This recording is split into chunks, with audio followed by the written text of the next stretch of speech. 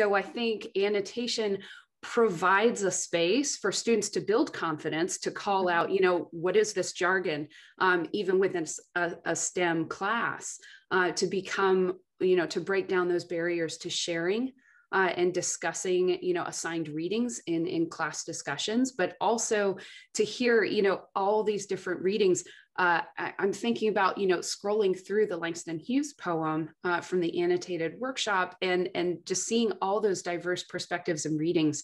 And we can get the same diversity of perspectives and the same richness of discussion in a talk about a single published journal article.